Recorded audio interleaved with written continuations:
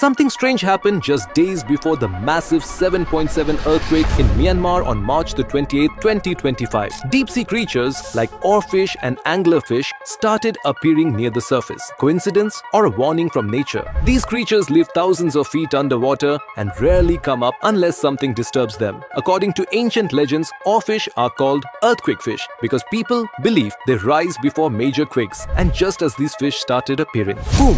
A massive earthquake hit Myanmar. Could it be that these deep-sea creatures felt the vibrations before us? Some scientists suggest that underwater seismic activity releases gases or creates pressure changes, which could force these fish to move. While there's no solid proof, this isn't the first time it has happened before a big earthquake. In 2011, just before Japan's 9.1 earthquake, oarfish were found in shallow waters. And now, before the Myanmar quake, deep-sea creatures appeared again. So what do you think? Are deep-sea creatures warning us about earthquakes, or is it just nature's mystery? Let me know in the comments. If you love mysteries and science, follow for more.